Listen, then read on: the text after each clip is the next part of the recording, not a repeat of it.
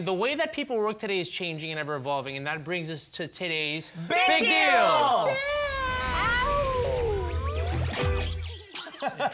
So, you know, there's a lot of changes in the way people work today. Right. One of the changes in office, in this whole try to make a communal thing, is the open office, like open workspaces. Yeah. Where everyone's just open, everyone can see each other. We've had some of that here in this building at LATV.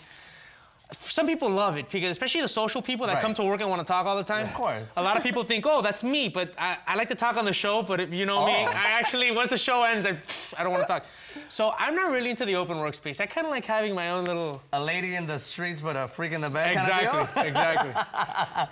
One of my coworkers actually, one of my ex-coworkers actually wrote an article and he posted it online about this whole open workspace, and he hated it because he says that it doesn't help him concentrate on his work, and that everybody, you know, just giving their opinions to him and talking to him, it just irks him. And I could totally see it because he's a little bit quieter, whereas I am like a social butterfly. And at one of my jobs, I really enjoy it because everybody else is a social butterfly. So we chat, chat, chat, chat, chat, chat, chat.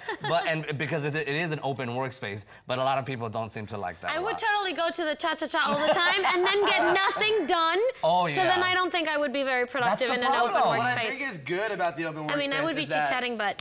I think what's good about the open workspace is they let fun into the office. You know, a lot of the open workspace concepts have ping pong tables and beer and all, you know, like stuff to make it lighter. So while I don't agree with the actual open space, I do agree with the idea of kind of bringing a lightness. Yes. But to have like a common area where people can like hang out and relax and maybe go take a 10-minute break that's not just coffee, maybe a 10-minute break for ping pong or now that weed is legal, let's be honest, now that weed is legal, we can just go ahead and talk about it. No, because then you come back to work and you're like... Phew. No, are you kidding me? I work even better and harder. I'm enfocado when I work. Yeah, it helps me focus. Sativa, not indica. I would totally get like... caffeine too. That's my concoction, but all right, now I forgot what I was gonna say. Damn, I shouldn't have... Because you just smoked. No, because I didn't. Because I don't smoke on the days that we shoot. No, we can't. It's busted. I am busted. What was I gonna say? Super busted. Oh no, that's what I was gonna say. Okay. No, the whole campus atmosphere. So like, I've gone to shoot interviews at places like Pixar and Facebook, and they have like this campus atmosphere where the thing is they don't want their employees to leave. So they have their dry cleaning, they have an arcade, they have a cafeteria with everything on it. They have so that's the way they make it. So sometimes when you make a really fun office atmosphere, is your employer telling you you ain't going anywhere. But it's convenient though, because do you know how many times you have to rearrange your whole day when you want to get errands done at work, and like you can't because you're there, plus there's traffic here in LA, or maybe you live far away from work. There are certain people that I work with at other jobs that work at least an hour away from their workplace, which I think is ridiculous. I wouldn't live that far away from work, but it makes it easier to get by with life, you know? They said sorry. No, go ahead.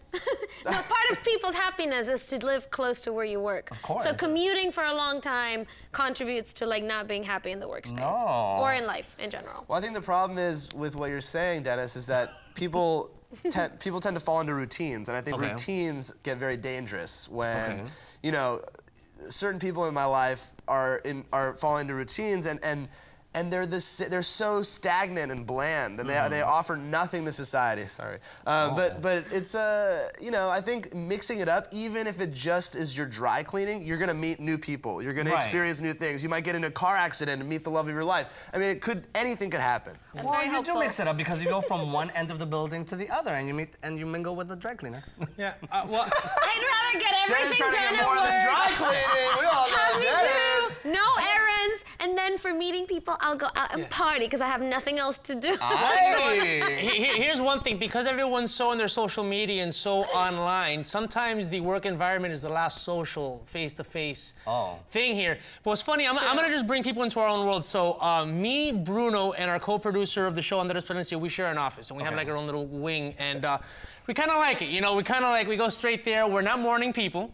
So we don't want to really talk to anyone except maybe each other up until like 12, and then we can go over to the marketing people and have a conversation because they're cheery from like the get-go. Oh, it's insane. And I kind of like, we have, I don't know, to get work done, sometimes you got to be left alone. It depends on what kind of work you're doing, Well, what I have noticed, I mean, this has nothing to do with that work environment thing, but yeah, sometimes I want to be with people, but then I'm like, why is it that after midnight I like to get, I'm able to get work done? It's because it is like pitch quiet. It is like so quiet that nobody else is interrupting me, calling me, nobody's Facebooking me, tweeting me, et cetera, et cetera. Well, me too, I'm a night owl. Yeah. I don't know why. Me too. Well, we all are. Bruno is, of course. Well, you know, I also, I like, you know, sometimes I take work home, you know, so because sometimes there's some writing that I have to do or, you know, some prepping, some research, and it's like, you know, I'll save this when I'm home by myself and there aren't people coming in to, by the way, the director's on my ear saying that I'm a liar.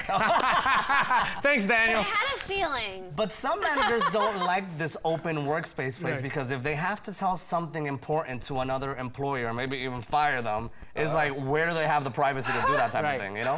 And they like to have their own little office space or cubicle where, you know, nobody else has to be hearing all the chisme. Well, last thing, what about the way Europeans do it? So a lot of them have 4-day work weeks or 5-6 hour work days, and they tend to be very productive. Yeah. Wait, but does the future mean less money because you're working less days? No, I think it should be the same amount of money, but people are less productive if they work too much. Yeah, it's a for so many hours, and not only that, it affects your emotional life as well. Look what's happening in Japan with all these suicide ratings and stuff, and they work all day. It's like the Japanese way. Yeah, many hours. No, for real. That's what I mean, the danger of a routine. Their family lives are horrible, because when do you have dinner? When do you actually spend time with family and all these things? And their commutes can be hours long in the morning and at night, so they have no time. Okay.